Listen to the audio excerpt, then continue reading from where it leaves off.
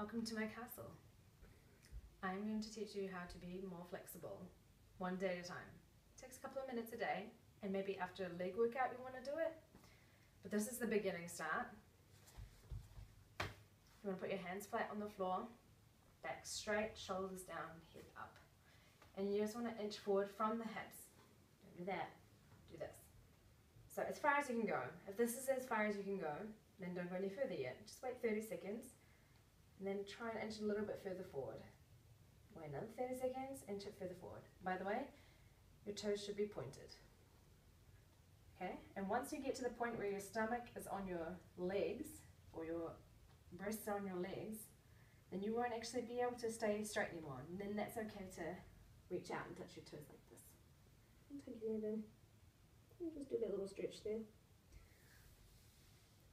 And if that, go as far as you can, and then each day, 30 seconds, just push it a bit further forward.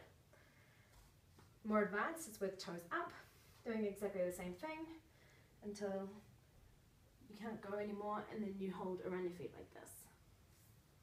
The third stage is standing. It's a bit different. Oh, yep. This one, sorry, is that working?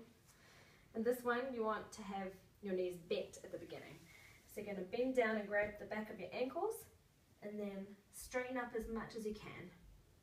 So if you can only get to here and that's hurting, just stay there, and then 30 seconds, a little bit more.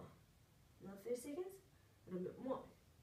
And you can also do one leg at a time. So if you've got this knee bent, this hand on the floor, and the other leg straight, reaching up.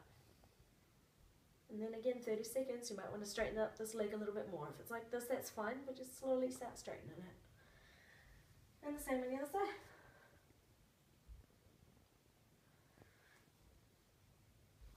And that's how to get flexible legs.